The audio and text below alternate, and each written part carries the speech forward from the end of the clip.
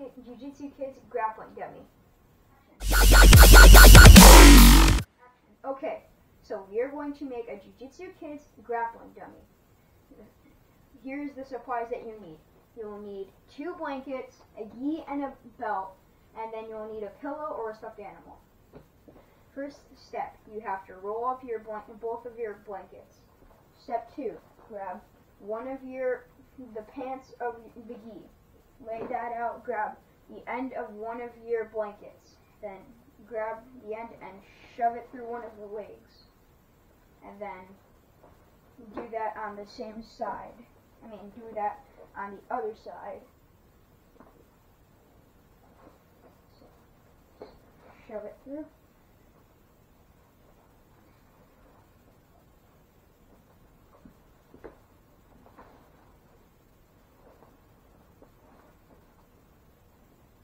Try to make it as even as you can on both sides, because you want an even jump.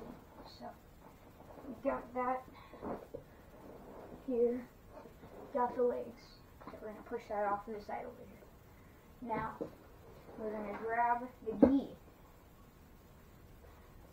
And now, the other blanket, you grab your pillow or your stuffed animal, you lay that out on top of the rolled up blanket, and you want to have your rolled up blanket straight. And then the next thing that you're going to do is that you're going to tie your rolled up blanket. You don't have to make a knot, you just have to tie it so it stays on. It doesn't just come off every single time when you're rolling. Next thing that you have to do, you grab your pillow or stuffed animal with the blanket wrapped around it, and you grab one of the end of the blanket and you shove it through the sleeve. And then you just do the same on the other side.